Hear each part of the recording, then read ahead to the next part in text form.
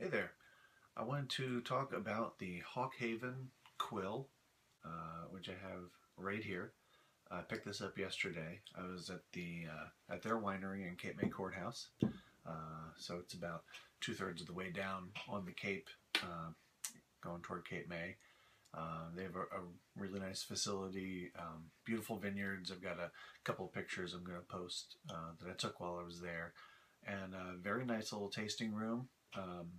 I had a very well informed gentleman assist me, and I tasted several of their wines. Came home with a couple of bottles, but this Quill is the one that I wanted to share with each of you. It's they only produce 16 barrels of this one, and so it's not going to be around forever. It's not a huge quantity.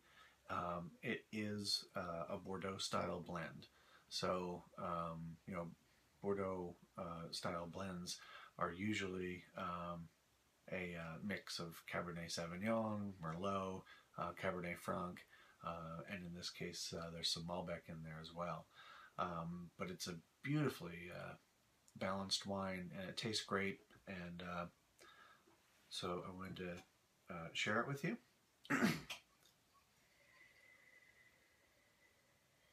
So a little on the nose of this, you get the cinnamon spice, kind of holiday spice in there a little bit.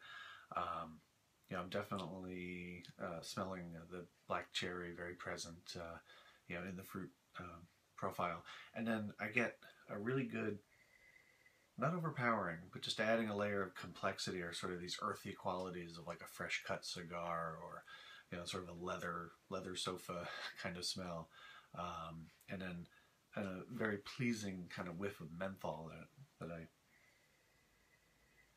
pick up on this. So I really enjoy the nose, and the taste is great.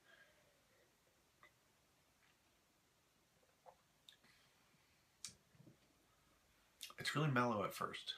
You get like a nice mellow fruitiness, but it's balanced, and you get a little bit more of a burst of that leather and tobacco in the taste. It's got a long finish. The tannins are gentle and more apparent as it finishes. It's nice. You also get like this prune, date, fig kind of flavor that comes out as it's finishing too, which is very nice. Terrific wine. I could see it going great with a steak or any red meat. This could stand up to something pretty bold. But I love it. I absolutely love it. I think that this is really indicative of some of the best winemaking that could be done on the outer coastal plain. I say that sincerely. I think these Bordeaux blends that several different vintners are doing are really showcasing some of the best of what this region can do. So with that,